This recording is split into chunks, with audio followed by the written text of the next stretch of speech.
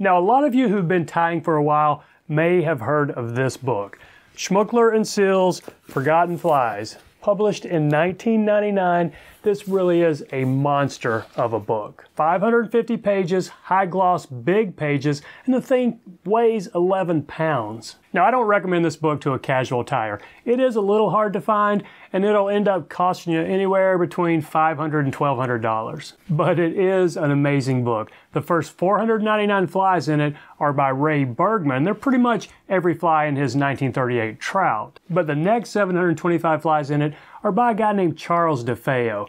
Now, probably a little bit lesser known than Bergman, but certainly no less accomplished of a tyer. And DeFeo is a guy after my own heart. Look at him sitting at his bench in a tweed sport coat and tie with a cat looking over his shoulder. I love this picture. He was born in Delaware in 1891. He always had an interest in the outdoors, but was quite an accomplished artist. He went to art school in Philadelphia and then in New York City, and in 1911 got a job painting the covers for Field and Stream. When World War I started, he tried to enlist in the Army, but at 106 pounds, they said he was too light, so he goes up to Canada and joins their Royal Air Corps and ends up flying cargo planes for them. When he gets back to the States, this time the U.S. Army did let him enlist, and he ends up driving motorcycles and delivering payroll to the troops in France. Then after the war, he comes back and goes to art school again, and ends up being a pretty well-known artist for the rest of his life, all the while continuing to fish and tie flies.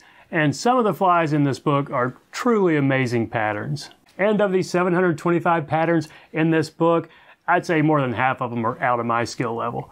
Maybe Fred Klein from Grizzly King Flies could handle them, but most of them I'm not even going to try. But there were a few in here that did catch my eye, and these were mainly the flies that were fairly easy to tie, but they just look like they're going to catch fish. And the one I'm going to do for you today, it's called the Red Butt Sedge. And if you recall, a sedge is just another name for a caddis. And this one, it's a pretty typical winged wet fly and using fairly common materials. But I think it'll work in any water that has a caddisfly population that you want to swing wet flies.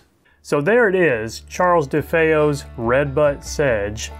Now those wings right there are not that elegant. We'll see if we can do a little better this time.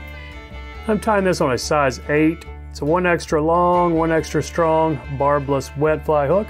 And I'll put a base of black thread down to where the barb would have been.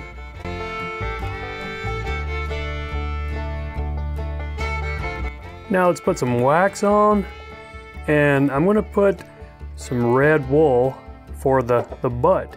And I just took a few snips of red wool yarn, put it in my coffee grinder. You can see I didn't blend it perfectly, but that's fine. I'll just make sure I don't use any that isn't blended. Now let's just wrap this in. Get a little taper if you can. I wouldn't worry too much about it if you don't. Okay, I think that's going to be fine. Let's take our thread up just a little bit and catch in some peacock herl. Now, I did not snip off the bitter ends, the brittle ends right here. And I'll tell you why. I put 3 or 4 wraps, and now I can just kind of break these off. You know, it might save you a few seconds. Now we'll catch this end back here where we're going to start wrapping it. And as I often do with multiple strands of peacock herl, I'll leave my thread hanging about halfway. And I'm not going to spin this together. I'm just going to wrap it up, and that thread will help hold them together if they started to spread out on me.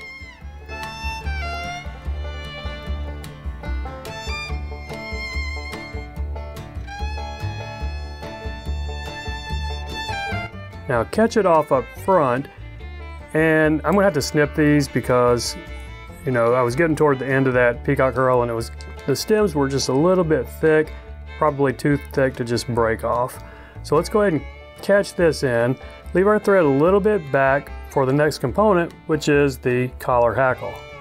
Now I'm just using a feather from light brown hen here, and I'll just create a little tie-in point like this right here. Concave side toward the hook, a few wraps right here. This stem is pretty thin, so I can't put anything really tight, but what I will often do is just fold that back and then a few wraps over it. Leave my thread right there. Now we do have to snip this piece though.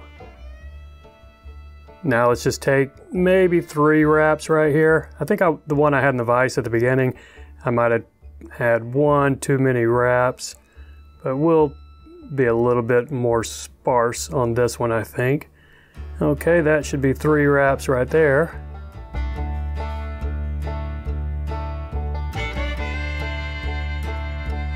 Now trim or pull any that you have going crazy, or just lick your fingers, pull them back, and build this swept back wet fly head here.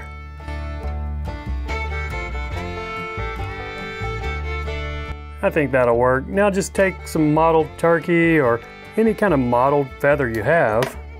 Now if you want to catch them in on either side of the hook, just splay them out a little bit right there, kind of like that, and then slide them on.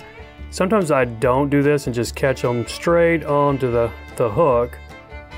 But now I've got them a little bit on either side. I'll do a loose pinch wrap right there and pull up on this side right here. And take a look at what you've got. You've got a couple of tries to readjust that before these get too mangled up. If you don't like your position, I think we're going to be fine. So I'm going to go ahead and put a few extra wraps and get those caught in, then snip the front right here. Now do we need to adjust these? Maybe they're not perfect up here, but I think we're going to be just fine with that. Now just spend a few wraps cleaning up your head. Now I've got a few crazy looking fibers right there. I think that's from my thread. So I can either bury that with my head cement or just try to singe it off here in a minute. But before that, I'm going to go ahead and do my whip finish.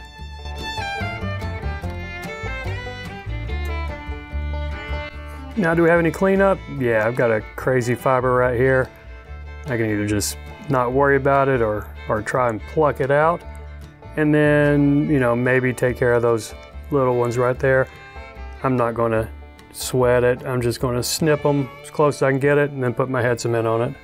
So there we go, Red Butt Sedge. Now those wings are certainly not any better looking than the one I had in the vise at the beginning. So that's the way it goes. You never get them perfect, but I appreciate you watching, everybody. Y'all take care, and we'll see you next time.